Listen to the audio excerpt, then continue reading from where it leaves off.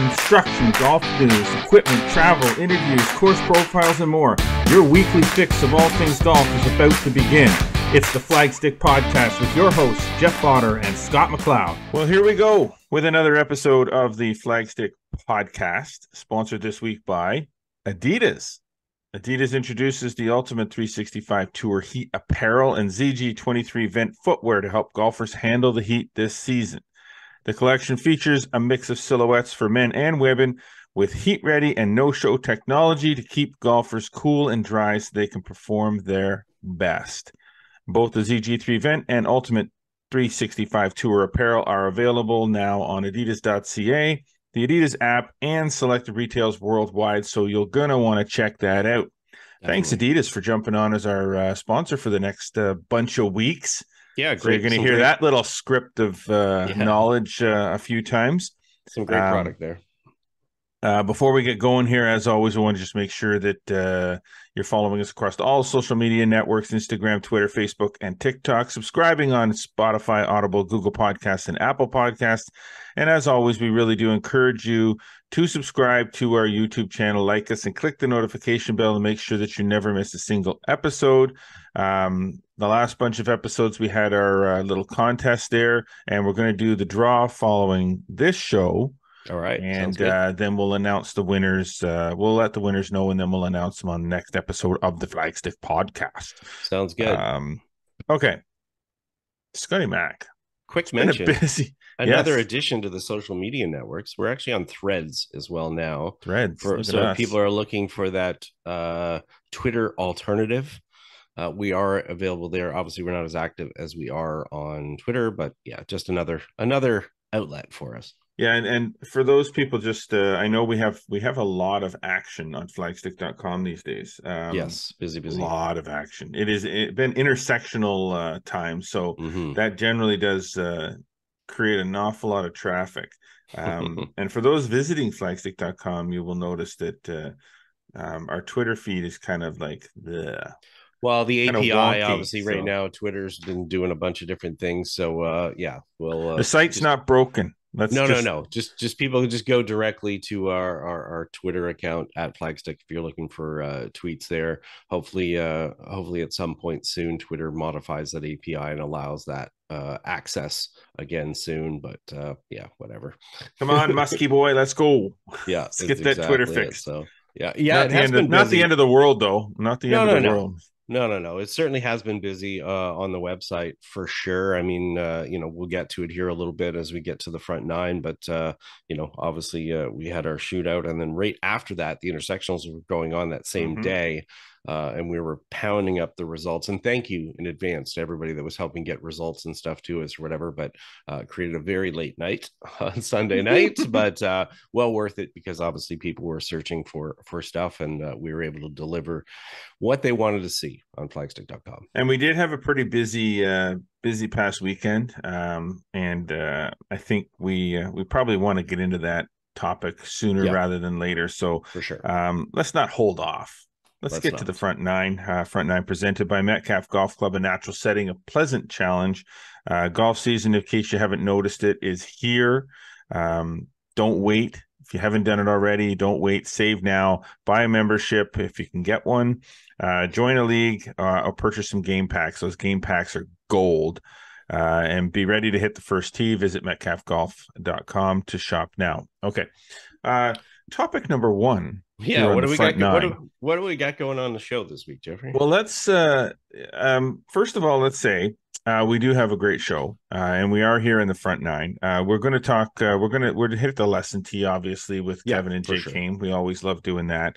We're going to get into some catching up on a few things, some news and events that have gone on, particularly one of our own. Yes, it's a shameless plug, but it's a great tournament. That's okay. And on the back nine, we're going to talk Open. It's Open Week, Open Championship, British Open for those of you that are living in the dark ages and don't realize that it's not called that anymore. It's the Open Championship. Okay, you got it. So since 1860. We're going to get into that on the back nine a little bit because there's always some good discussion that goes around on surrounding majors. But first topic I want to get into is I want to talk about the Flagstick Shootout. Yeah, how'd it go? Freaking, you're an idiot. You were there. Oh wait, yeah, The that's right. Flagstick Shootout is there's a lot of history there, and Yeah, there's a gap in the history, or there was a mhm, gap in the history, because there now that was. history has begun to retell um, a new story. Yeah, There'll be new history, but we did have the inaugural rebirth of the Flagstick Shootout at Smuggler's Glen this past weekend. yep. Thanks to Cobra and Puma for helping sponsor that, and Ganchev as well. Yes, big time, big time. Sponsors are super important. The Definitely. last time we had the Flagstick Shootout at Smuggler's Glen was 2016. Hmm. Um, and back then we had started to turn the event more into, call it an elite field. I Yeah, guess we can better call it better that. A players. limited field, no Yeah, flights, no indexes, just just a free for all, yeah. and a shootout. Basically, let's Hmm. call it that. It's like a shootout at the OK Corral, except it's a shootout at Smuggler's Glen Corral. Um, and the whole idea is to bring some of the best players that we can find out into a limited player field event and just let them beat each other to death on a really good golf course.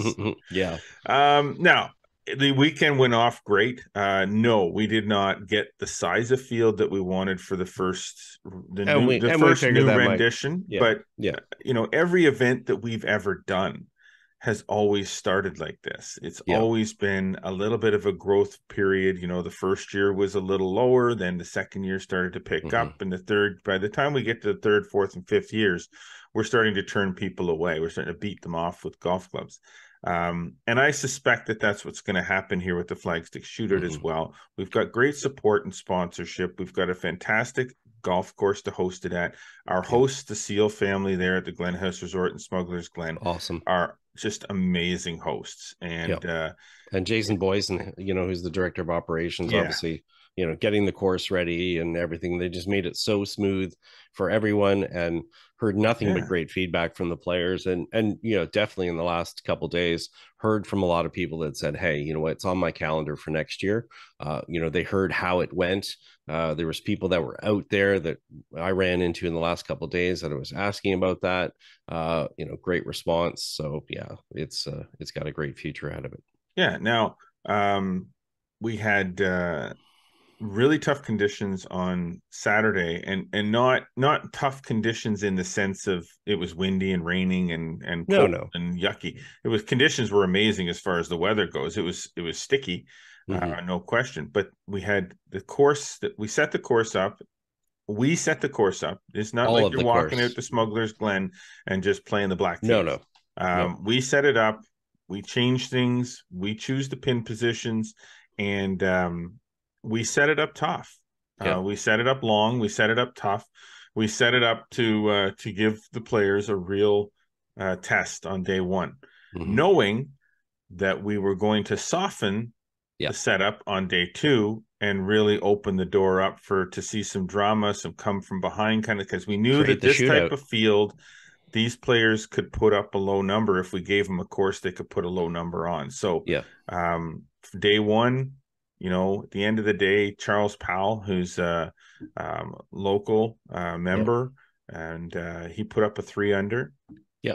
on what we thought was really difficult golf course Yeah, it was pretty conditions. really good play from Charles. I mean, Charles is a member at not only Smugglers but Cataraqui and Rosedale as well. So he's Yeah, used to playing high quality designs, and yeah, he definitely that was a great number, and I think every other player had a lot of respect for that number that he put up that day. absolutely. And there was only a few guys under par on day one, Yeah. which is indicative of the course setup. The greens were running quick, Hmm. pins were in good positions, but the course was playing long and tough and fast. And I think that's the big thing there is it was playing fast. Hmm. Greens and balls are running out, rolling out after Yeah. putts, and that makes for some 4 or 5 footers coming back, and that leads to some 3 putts, and the Yeah. guys have to respect the speed of the greens. Day two, we got a little bit of rain on Saturday night, Hmm. which kind of softened things up a little bit, and then we relaxed the tees a little bit on some holes, gave them a little bit of a carrot, Opportunity. dangling the Yeah. carrots. Yeah. Yeah. Yeah. And they Here's responded. Yeah, and they did, and they put up some numbers on Saturday, which we Yeah. Eight, expected. eight. 8 players were under par on Sunday, and as we know, a couple of 67s in there, which was nice to see. Yeah, yeah, which led to sort of some come from behind heroics. One particular, Hunter McGee, Yeah. um, uh, son of Alan McGee, a recent inductee into the OVGA Hall of Fame, and eight-time city champion, city and district champion. He put up a really strong number on Saturday and climbed up into second place, which was Yeah. phenomenal. Yeah. But Scott, we got a winner, and yes, we do. happens to be very familiar to you. So Yeah, Connor Gannett. let me defer Yeah. the remainder of the story of the Flagstick Shootout to you, as some of your very own students were Yeah. putting up some digits on Saturday or Sunday. Yeah, it was fortunate. Connor Gannett ended up with the win. I did some work with Connor over the last few years. I wouldn't say I work with him all the time or whatever. We did a little bit of work, but I actually ended up playing with his dad last night, believe it or not. So, what are the odds? Great kid, student at Laurier, member at Cataraqui. Everybody loves Connor. Just certainly a humble young man, quite talented, and it was quite funny. If you go to the story on flagstick.com, he on Saturday night, he was sort of thinking about his game a little bit, and he just felt that maybe he didn't have the right strategy on Saturday, even though he shot a couple under par. So he watched all 3 of Tiger Woods's amateur victories on like this grainy video. His dad was telling about it, and he just said, he kind of realized that it was about not making as much mistakes. He knew you can only make so many birdies, but the key was not to make mistakes, which is really important around smugglers and that layout. And then that was his goal on Sunday, and that's what he managed to do. He said even the par 5 18th, he hit three iron off the tee, and he said he might be taking some heat for it, but it did what he needed to do and didn't get himself in trouble, saved the strokes that he needed to save, and was enough to obviously create the -7 finish, the 67 in the final round, and the winning margin. So smart play by him, and yeah, a great champion, one that obviously he's played in a number of our tournaments before.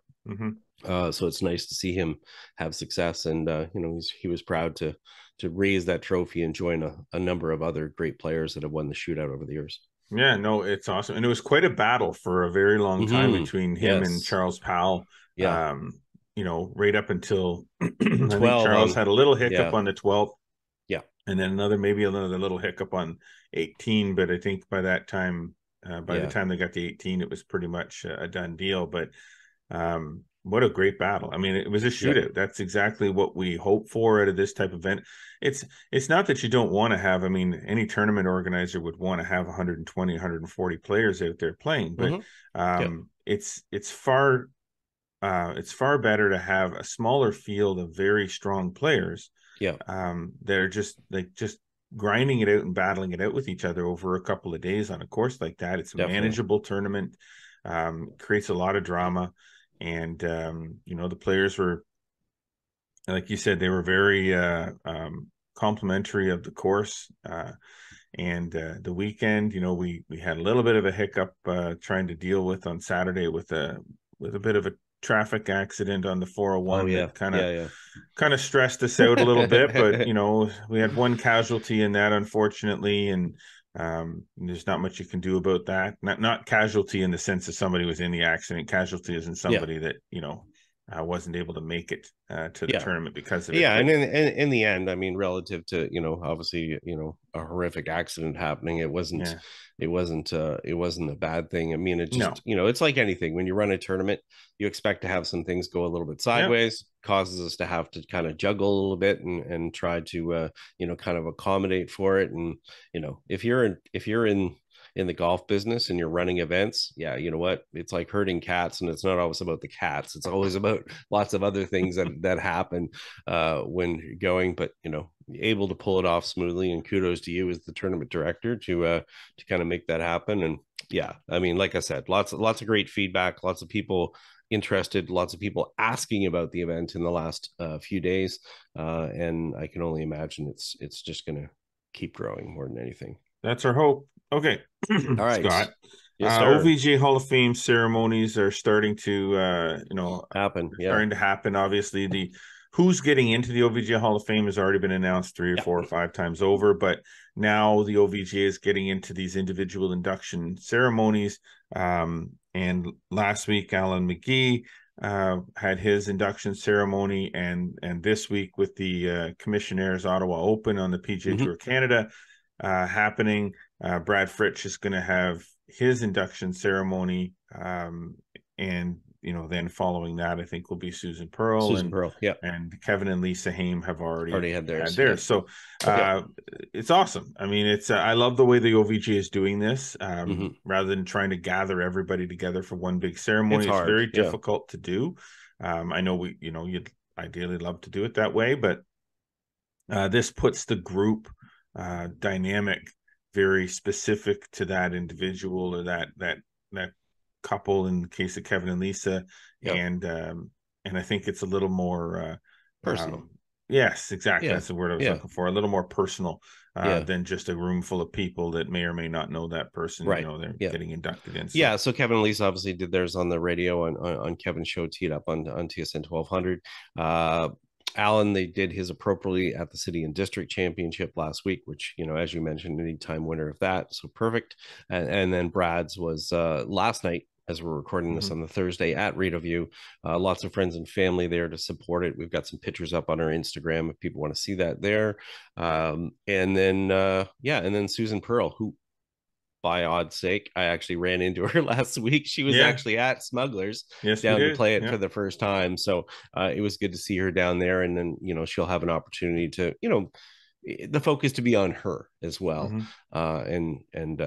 That's going to be a good ceremony, and that will take place at Rideau View as well. So yeah, like you said, for the Hall of Fame ceremonies, and Joe McLean, who obviously worked with us for a long time, he's involved with that and helping Drew Lefebvre out and doing those things. And they've made for great ceremonies. And I heard it was a fairly quick ceremony last night, but well attended, and everybody seemed to enjoy it, and a good send off for Brad as he's playing this week in the PGA Tour Canada event. Only his 5th PGA Tour Canada event, by the way, because he played the old Canadian Tour, but the modern tour under the PGA Tour Canada, this is only his 5th one there, and he doesn't play a lot. So No. but should be a fun week for him. Cool. Yep. Now this is an interesting story, Scott. Mm. This is a very interesting story because this is dominance. Yeah. Yeah. And crazy, this is not dominance at the club level or the local. This is dominance at the highest levels of golf. Tell us a little bit about this young lady. Yeah, Anne Sophie Bourgo, I think that's the pronunciation for her name.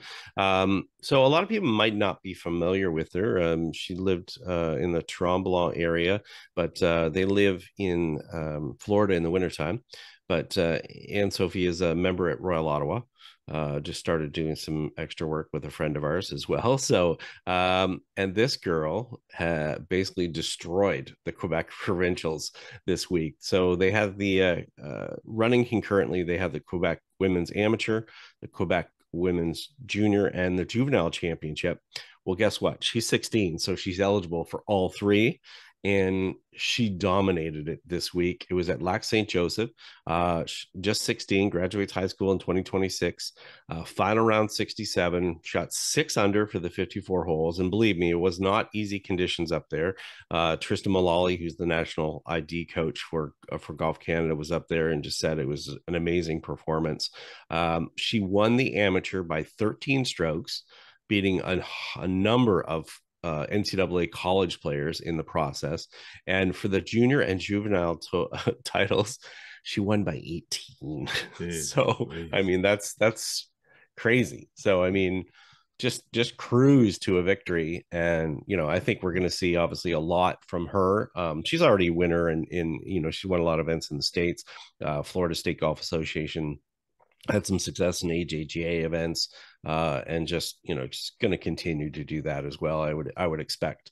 And for a young girl at this age, obviously she's now on the Golf Canada radar, a number of the things, and certainly her name is going to be coming across our lips and the lips of many more people for a lot more in the next little while for sure. Now, before we start tagging her as the next Brooke Henderson, let's Oh just, no, no, let's just let her develop, Oh, let her for do sure. her thing. Let's not Yeah. put a whole lot of pressure on her, and see where this goes. But certainly, when you can put up Definitely. that kind of performance, the radar specifically Yeah. maybe of NCAA schools and stuff like that is going to be there's going to be a lot of schools taking a look at her, I would imagine, if Yeah, she if hasn't that's her already made some. intention. Yeah, we got a lot of kids that obviously, she early on in her career, she mentioned wanting to go to the University of Florida. Whether kids end up doing that or not, who knows these days. And some younger ones definitely turn pro and so forth. We will say and temper it, and this is not to take it away from her. Traditionally, the fields have not been very big for the Quebec women's amateur and junior and juvenile the last number of years. I would say it was a little bit bigger this year, which was nice to see. But the fact that she won it by that much, and there were a lot of other talented players that she obviously separated herself by, clearly shows that this obviously was not a fluke, and she's a solid player. I haven't yet to see her play in person, but a couple of people that I highly respect have obviously seen her action, her game, and believe she's kind of the real deal, is a very authentic player. So yeah, like you said, we're going to let it breathe, see where it goes, but certainly be paying attention every time she tees it up. Awesome. Okay. Two other really quick things, and then we're gonna have to take a quick break. Yeah, sounds good. The PGA Tour Canada obviously is back in Ottawa this week as we're recording this podcast. Round one is underway, and they've got 4 days of golf to play at Eagle Creek Golf Club in Dunrobin, Ontario, Club Link owned facility. And we'll keep your eyes open on flagstick.com over the next few days and into next week for some results and information as that tournament starts to unfold. You're going to be in attendance, I think, on Sunday just to see it all unfold and wrap up. And, again, unfortunately, there's only one of us. We can but there's two of us here, but I say there's only one of us that's to get out there and cover it every day is a little bit of a stretch considering everything else that's going on. And there's always lots of other stories going on. I would say the biggest story for people to pay attention to this week is Davis Lamb, who's an American who's won the last two events on the tour. He's in contention already on day one, and if he should win this week, he gets an automatic move up to the Corn Ferry Tour. So that's kind of the big storyline of the week for sure, on top of obviously some local participation and some regional players as well. And the reshuffle happens after this week, so that determines kind of what happens for status wise for players. Ones that maybe had conditional status can kind of move their way up, earn their way for some more spots for the end of the year, and so hopefully that works out for a few players that are grinding away. And as we mentioned, the OVGA intersectionals are kind of underway. We're into the just finished up with the OVGA women's division of the intersectionals, and we won't get into all the details because there's too many divisions. But Ottawa Hunt Club ladies are victorious in what we class the A division, which is the top division to ladder your way into over the overtime. They're the champs, so they get to host next year. And that should be exciting, particularly exciting for the three teams that to play against them, because you get to play at Hunt Club.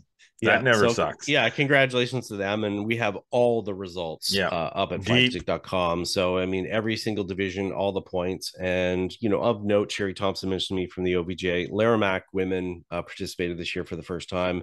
They were able to take every single point in the first division that they obviously went into. So I would expect them to start moving their way up. Yeah, that's a little ladder climb. Yeah, and probably some inspiration as well for some clubs that maybe don't participate. The fact that they can get in there and start working their way up. Yeah, so absolutely. Intersectionals are awesome. Yeah, good to see. And I'll tell you this, obviously Montreal district does them in Quebec, but certainly there's a lot of people around the country that are jealous of this interclub competition and how it takes place, and obviously its history and its traditions. So. Exactly. All right, last thing, with the Flagstick Open in the books, with the Flagstick Shootout in the books, we now turn our attention to the Flagstick 2-Ball Championship, which we launched last year Again, an event launched with a slightly smaller group. I think we had 30 teams, 25 teams, something like that. Yeah, a little more than that, I think. Yeah. 32 teams, something like that. Great start. Yep. Playing for the Stanley Thompson Trophy at the Brockville Country Club. Yeah. That event is happening September 9th and 10th back at Brockville Country Club again, which is the host club for it. And our defending champions, Phil Patterson and Adam Volko, are committed and registered and ready to go. Ready to take on all takers. So if you think you got what it takes to take these guys down, then you need to get to flagstick.com and register for the two-ball championship. It's not that we take a minimum. It's not a minimum field per se, but because of the time of year, tee times are a little tighter to make sure that we have lots of room for dark and stuff like that. So we're taking a maximum of 100 players, so 50 teams. That's the maximum that we can do. And we've already started seeing registrations coming in. So don't wait on this one, people. I know people like to wait to the last minute and see what their schedule's like and whatnot. Just register. If for some reason a couple weeks out you can't play and you have to withdraw, I'm going to give you your money back. If for some reason you find out the day before that you can't play, I'm not going to give you your money back. So unless you can find someone to take your place. So you got time after the fact if you can't play, but don't not be able to get into it by not registering. So register. Because it's a cool event. I literally talked to 3 different people yesterday who are already putting together their pairings, that ones that didn't play in it before, just because they've heard about it, they've seen how the other tournaments run, and they're actively getting their partners. And they like the fact the one guy's like, okay, we're a couple of B players, so we can play together. The other guy's like, I'm an A, but my buddy likes to play tournaments. He's a C. And again, I was actually with a guy from Toronto who, grew up in the kind of the Kingston area, and he's already recruiting a buddy to come down and play that weekend. So it's a great concept. We weren't sure in year one how it was going to go with splitting the flights up, because there are 3 flights, 3 divisions to it, and it's all split up on the basis of a combined handicap.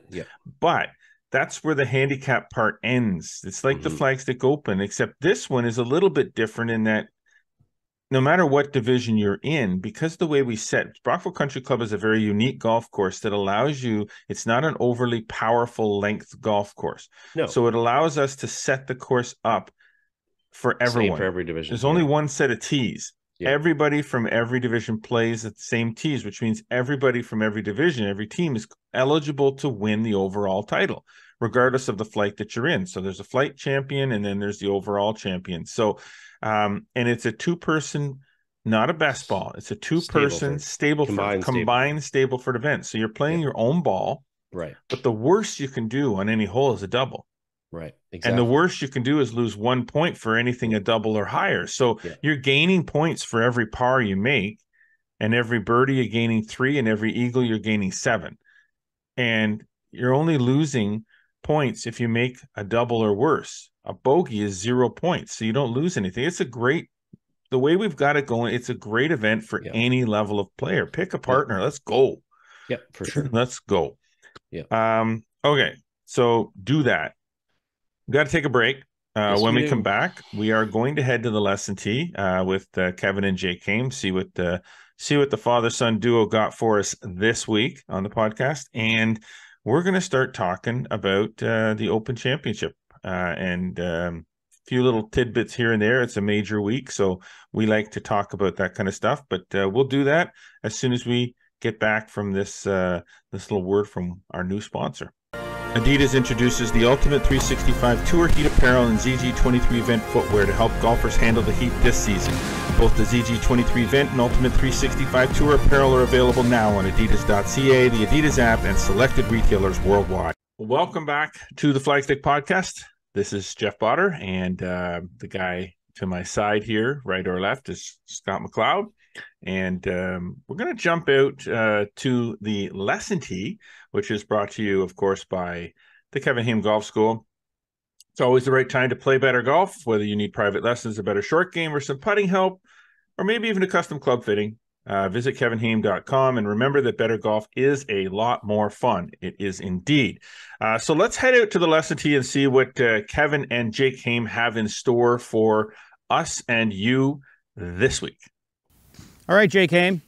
We've got long irons in our hands today. I got a 4-iron. What do you have, a 3 or a 4? Same dreaded 4-iron. Yeah, tough. You need to really be careful with your long clubs. I think most of us try to hit the golf ball too hard with the long clubs, and we get out of what we would call tempo, rhythm, that sort of thing, right? Yeah, I think the thing for people to remember is the club is designed to help you hit the ball farther. So I think there's this, intrinsic illusion I have to hit the ball harder to make it do what I want it to do. But it actually makes you hit it worse most of the time. Yeah, I do that. And, I think people also misunderstand speed and rhythm and tempo. I mean, we're mostly talking about tempo today to hit your longer clubs, which is the pacing of the swing. I think rhythm just adds a sense of flow to it, and especially in the change of direction, super important. Yeah, I think that's how we define the two a little differently, right? Rhythm is the feel and transition of the golf swing, where tempo is the ratio of your backswing to your downswing from a time perspective. And neither are speed. We want speed. You have to apply speed in the right spots in your golf swing, but you don't want to swing slow. Slow doesn't equal great rhythm or tempo. Anyway, back to our 4-iron. So we don't rush the transition and so we don't get out in front of the shot, we need a certain tempo or pacing to the swing. And we've tested a lot of PGA Tour pros and everyone else, and it seems like a 3-to-1 is really great. So 3 parts back, 1 part into the golf ball. Yeah, so what that would look like in practice is essentially when I make a golf swing, I would have a bit of a 1-2-3-1 rhythm. So it's 1-2-3 hit. And by doing that properly, I can control my rhythm, I can control my tempo, and allow the club to help me develop speed, so I'll hit my long irons. Yeah, I love that. Let the club do what it wants to do. Here's a little demo for you to show you, though. I don't like when people go back too slowly or try to stop at the top. If I was going to jump, Jake, if I go super slow down and then try to jump, it's very awkward, and I don't use any rhythm or pacing. Likewise, if I go very quickly and up, that's a little jerky. So if you watch that motion, you'll almost see a 1-2-3 jump. And that's what we're looking for in golf. 1-2-3-1. Let's see it, big man. Okay. So just as a practice. You can even say it while you're hitting the shot. Go ahead. Totally. So as a practice, I'm going to go 1-2-3-1. 1-2-3-1. I'm going to mirror that when I hit the golf ball. 1-2-3-1. Yeah, perfect. I love what you said there, Jake. You need the proper tempo, the proper rhythm. Let the club do what it's supposed to do. Pace it out, practice with rhythm, and you'll hit better golf shots.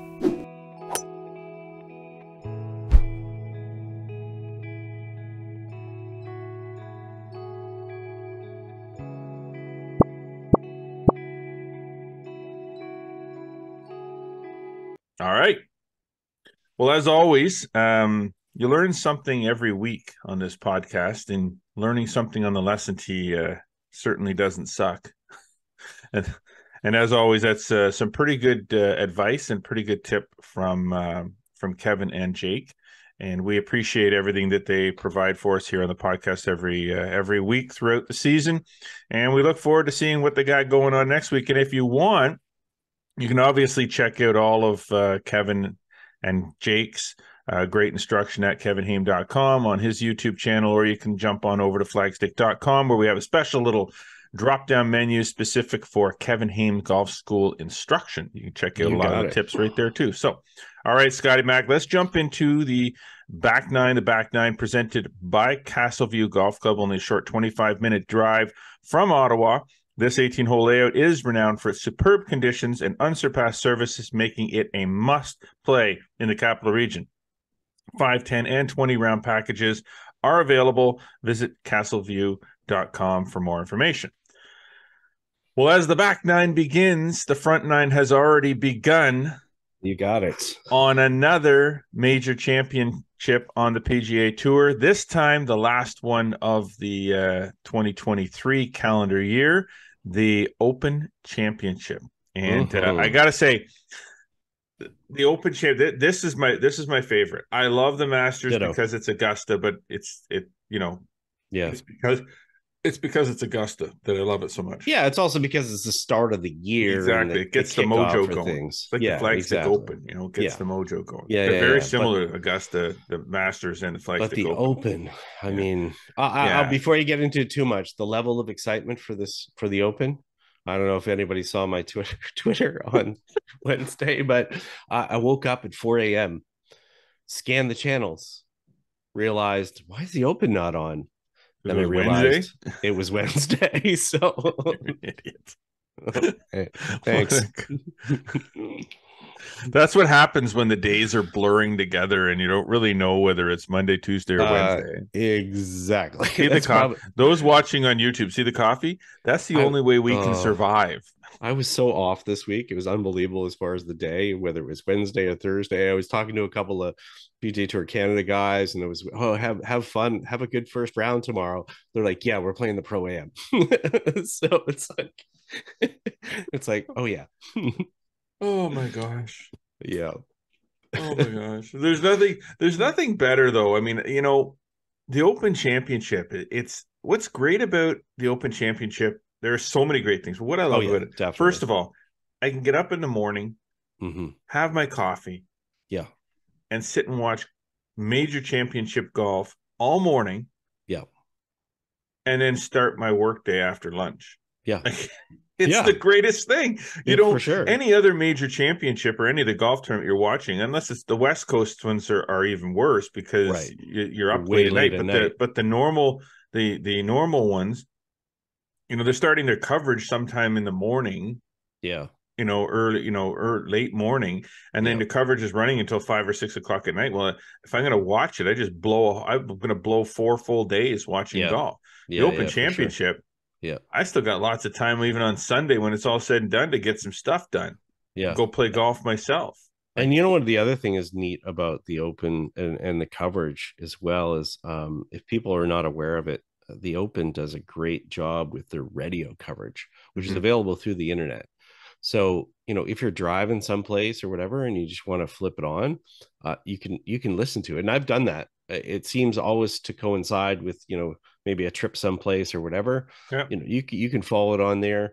If you're too groggy to get out of bed and turn it on the TV, just listen to it, put an earbud in your ear, and you can drift in and out and catch pieces of it or whatever. But they do a great job with the radio coverage as well, and obviously describing kind of what's going on. It just has a different feel than every other major championship. So and the locations, the host courses, the rotation that they're on, it's like just unsurpassed. I mean, the history of the courses that they're playing. This one. Obviously, this is the last Hoylake at Royal Liverpool in England. This is where Rory won his last major championship, I believe, right? Like this is 9 years now. Yeah, 2014. That's not that's surprising. I realize that when it comes to major championships and top level golfers, there's sort of this. They come out of the gate when they're young, they win 2 or 3 early on in their career, and everybody's talking about how many majors are they going to win. Spieth, and that's Brooks. Sort of all of them. Yeah, Spieth.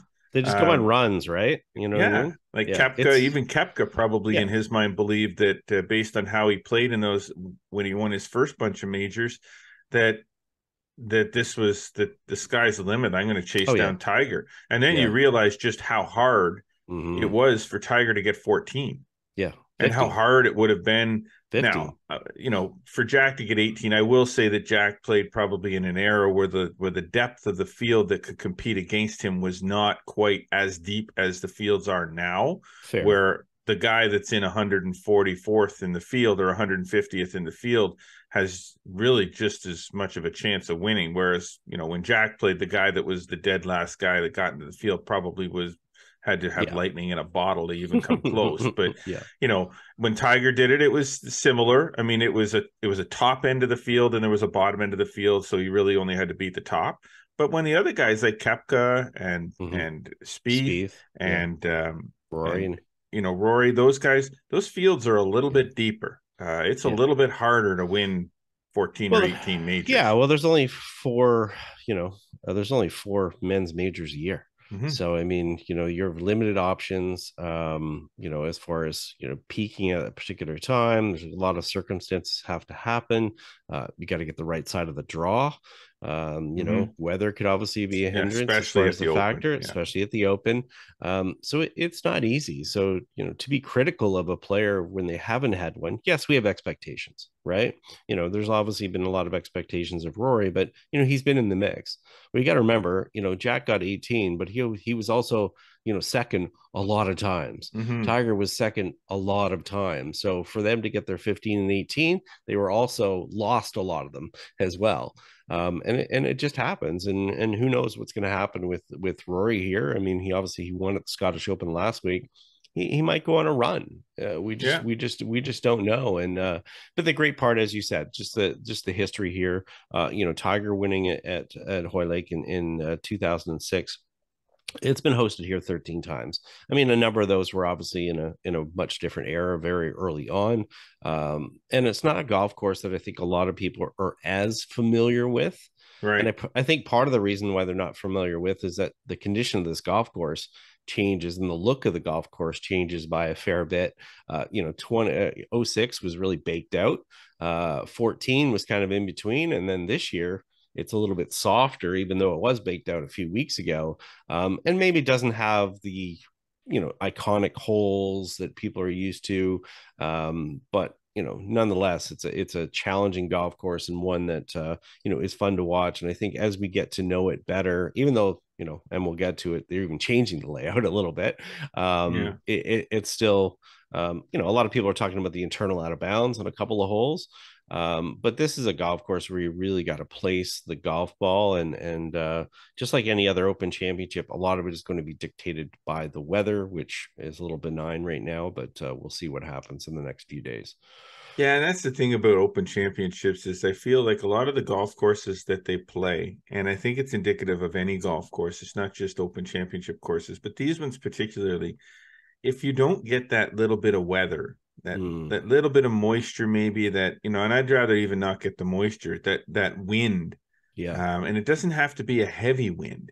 Or it just has to be just enough wind to keep the course dry, because the dryness of these courses, these links courses, seems to kind of add that element of toughness to it, where the ball runs through the fairways and into the fescue, and it runs through greens and it rolls into these bunkers, because these are how these golf courses were built, you know, is all these little collection areas all over the place where the ball just funnels to.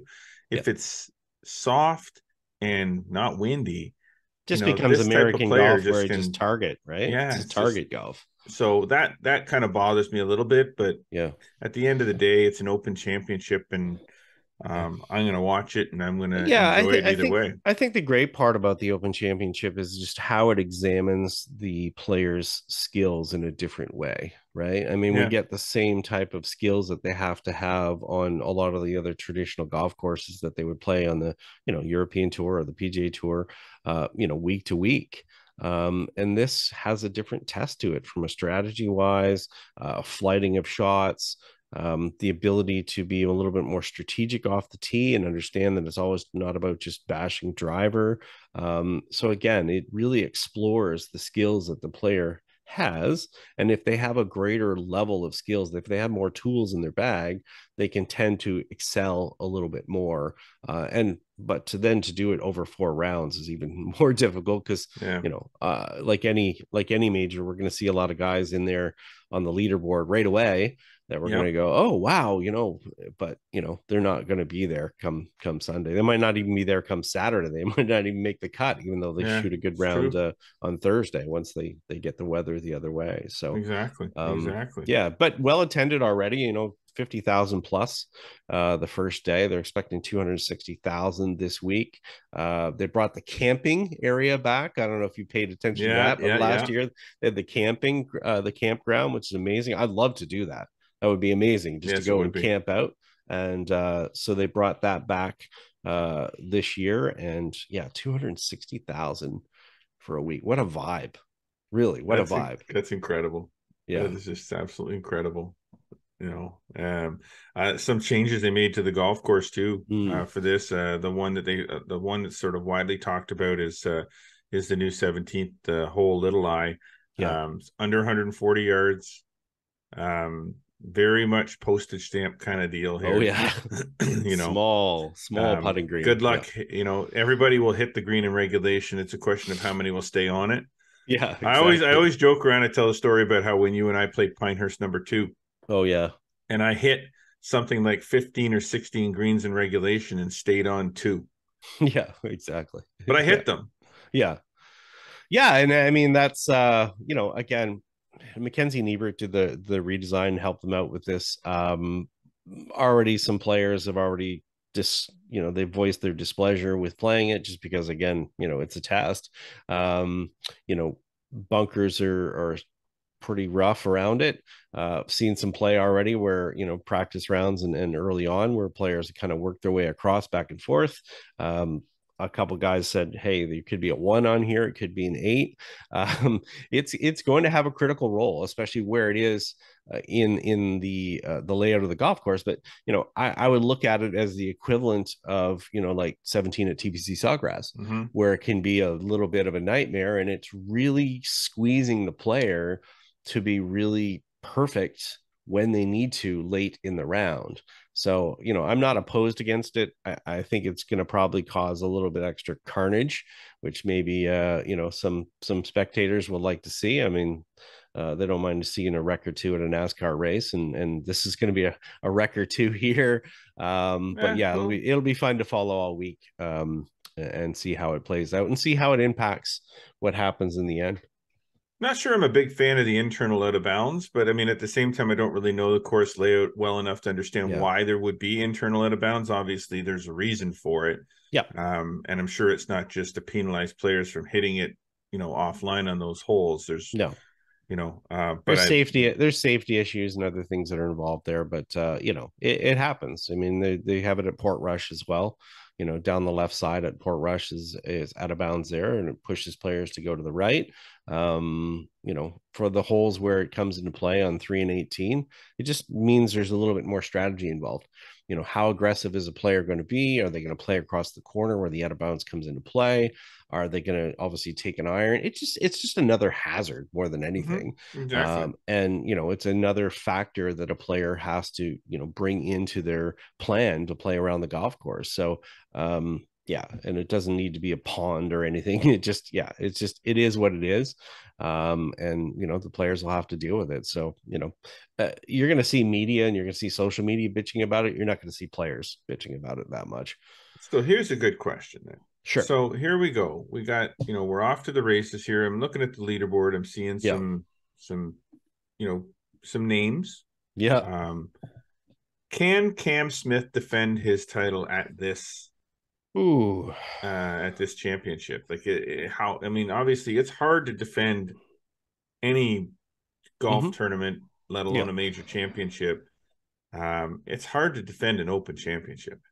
Yeah, I mean, realistically, I almost don't like the word defending more than anything, because it's not like you're guaranteed it. You have to go out and win it again. But he's got the requisite skills to be able to do it, especially short game. I think that's the underrated part for Cam Smith, for some people. But if you look at his ability to get the ball around the hole, to putt, he's an exemplary putter. His chipping and pitching, him off of tight lies. If you're going to pick some player to have to hit it off a tight lie, the only disadvantage this week would be the condition. If the course was a little crispier and a little bit firmer, then he might have an advantage there. But because it's a little bit softer, and even with a tighter lie, it's going to make it easier for some of the other players to be able to control their strike and to control their chips and pitches. So he probably wishes, it was firmer than it is. But I can certainly say he could be in the mix. He's back a ways right now. He's like +1.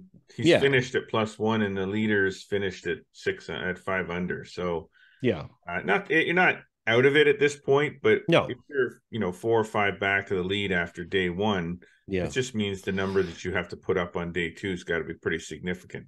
Yeah, I just think the issue right now is, again, we've got perfect weather day 1. Supposed to be some moist here for the next 3 days. Winds are not scheduled to go up by a lot, but you never know, they could. So I think it's a pretty inert day. So I wouldn't judge much by the leaderboard, except for the fact, it's an opportunity for players to, get some strokes in hand. Yeah, exactly. That's what I mean. Like it's Yeah. because of those conditions and the players that are ahead of him right now or ahead of anybody right now, it's just like even Koepka's 1 under, which is only, Right. 4 back. It's Right. not a big deal, but Definitely this is a chance to gain. I love the today. fact that I see Tommy Fleetwood up there. I mean, I want this guy to win. If he won this one, oh yeah. Whew, I mean, that'd be like Rory winning it at in Northern Ireland. Like Yeah, totally. I mean, obviously Fleetwood has played well this year. Lost his playoff in the Canadian Open. This is obviously in England. It would be a huge win, and I think based on his ball striking ability, I think this golf course really suits the player that can really control their golf ball. Not that any golf course is not like that, but there are golf courses where players can get away with not being great for ball striking. Yeah. And still score and still win a tournament. But this one, especially when there's a number of demanding tee shots that require long irons off the tee and so forth, that's exactly why I think we're seeing him excel up there. And this is important to him. And yeah, if you do look up that leaderboard, there's a lot of unknown players that are there that I do not think will be there after 3 days, after 4 days for sure. Whereas Fleetwood, I think, could definitely be contending all the way through, and he'll be a guy we'll be talking about all week, maybe. So what do you think of Rory's chances? I mean, anybody has any chance, but just like, do you like Rory in this at Hoylake? Who do you like? Yeah, no, Rory's definitely one to like for a number of reasons. I mean, you cannot basically, diminish the experience of winning at a venue, knowing that you've got a quality strategy that has worked before. It has a certain amount of confidence that goes with it. The fact that he won the Scottish Open at Renaissance, which is a totally different golf course, but does require some of the same skills. And you know what? He's played well in the US Open this week or this year, for an example. So he's trending nicely. Is he going to be in the mix? Yeah, I think he's going to be in the mix. From a skill set standpoint, I think this golf course might take away his ability to just bash driver all over the place. But the fact that he can grab a 2-iron and hit that 270 and, obviously is something that some other players can't do. Yeah. So he is definitely one of the favorites, and he should be one of the favorites, just because of that ability to get the golf ball come off the tee and also control it going into the greens. Plus his trajectory. If the winds don't go up by a lot and he can rely on his higher trajectory, greens become more accessible for him. He's able to stop it on the green. Yeah. If a player is flighting it low and, they play 17, for an example, there's a high chance they can skip that across the green. Whereas if the greens start to get a little bit firmer, they're going to need that higher trajectory, and very few players on the tour hit it higher than Rory McIlroy. What about yourself? Who do you like? Who are you favoring? Who you looking at? I keep, every time there's a major, we go through this where we talk about who do you like? Who do you think's I got no clue, man. Well, you know what? I like Rory. It's probably the safe answer. I like Rory. The only thing is I don't like the chances of a guy winning 2 weeks in a row. I mean, it's not that it's not possible. It's very possible to do. But in this day and age, with the level of players that are out there, then I just don't know if winning last week and then winning again this week on similar type golf courses, obviously, but I just don't know if I like the idea of that happening. I don't know how many times it's actually been done where somebody has won the week before a major, let alone when the last time someone won back-to-back tournaments on the PGA Tour.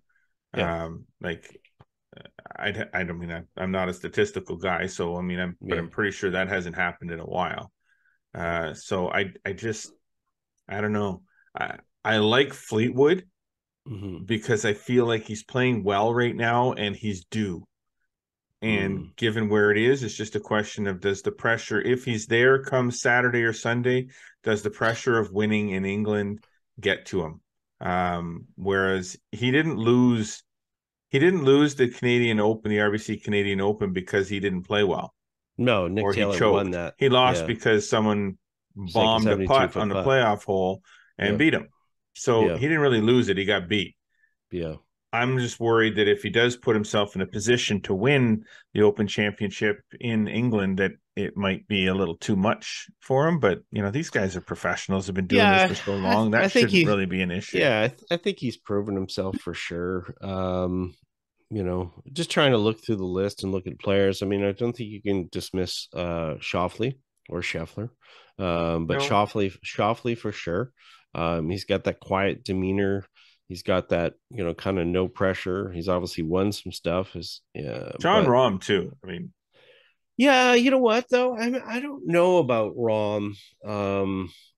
It's cooled off a lot. He's cooled off, but I have some concerns about him at an Open Championship. He didn't play last week at the Scottish. He just recently missed the cut at the Travelers. He's been okay in a couple of majors, but I mean, the guy should have destroyed St. Andrews last year and tied for 34th. Yeah. I don't know, because the high frustration level that can happen at an Open Championship. He's far too emotional. I just don't know if he can keep himself together. So, I mean, just think about that. If all of a sudden, you know, he hits a shot that's off by just a fraction on 17 and it rolls off into the bunker and he walks away with, you know, a bogey or a double or something like that. Again, you know, he's obviously proven he can win and keep himself together a little bit, but it's still going to affect him kind of emotionally. So I think because things get so, you know, dicey sometimes around some of the open tracks, I don't know if he's always the best fit, despite the fact that he, you know, he's obviously got tremendous skills. So yeah, where is he at? Was he a later tee time? I'm not sure on that one. I hadn't checked his tee time, but you know, but again, that's partly why we look at a guy like Hatton. You know, even though he's one of the favorites, I just don't know if he can emotionally keep himself together. Yeah, he's another one that's Rahm's through two. He's even right now. Yeah, as is Hatton. Yeah, as is Mickelson. Yeah. What about the Canadians? Still early and there's only two Canadians in the field this week. It's Nick Taylor and Corey Connors. Nick Taylor and Corey Connors, yeah. Taylor's won over, I think, and finished. Yeah, Corey's even, I think, early on, but just through, I think, 10 or so. But I like his ball striking ability. I think because the Open Championship has greens that are generally a little bit slower and putting tends to be his bugaboo a little bit. I think that's helpful to him. Mm-hmm. You're not going to see some things running out. So, you know, no disrespect to Nick, but I like Corey's chances better. And I also like Corey as somebody who could really contend here. Yeah, I mean, I have no qualms about, you know, would be betting on Corey, especially over the next few days. You know, if some wind came up or, you know, the ball striking. Again, he's a guy I think that would separate himself better if the golf course was playing firmer and harder. Yeah. So I agree with that. I just think there's more players that are kind of in the mix just because of the way the golf course is, and it'll be harder to separate yourself. So what about Ricky? What about Ricky? Last one. Well, I mean, definitely. I mean, just one in Detroit. He's his game is on point right now. He's been playing very well. Yeah. He's won a Scottish Open before. Yeah, so he's familiar. He's been over there, you know, in the past. He's been in contention in the past, and great ball striker. I would say if there was a dark horse of favorites, I'd say Ricky is sort of my dark horse of favorites. As opposed to just being a pure dark horse. Who's this guy? Yeah. I think he'd be the one of the favorites. He'd be the one to be like, okay, well, I didn't see that coming. Right. But I understand why, if he did win, I understand why he'd win. I like, and I just generally speaking right now, I just like Ricky Fowler. Oh, I think everybody likes Ricky. He's the people's champ right now. Yeah, for sure. He's got the belt. Well, the U.S. Open champion got off to a nice early start as well. 3 under, Wyndham Clark. I mean, this guy's on a bit of a heater. Yeah. All the other players have said, this guy's going to have some, success. He's already got a couple wins this season. Yeah, I mean, here you go. This guy could add a second major and really legitimize, kind of where he's at in the game. Yeah. It'll be fun. You know what? Here's the thing. When it comes down to it, it's one of those things where it's like, yeah, you can have favorites and look at certain players and hope how they contend, but the Open always gives us a good story.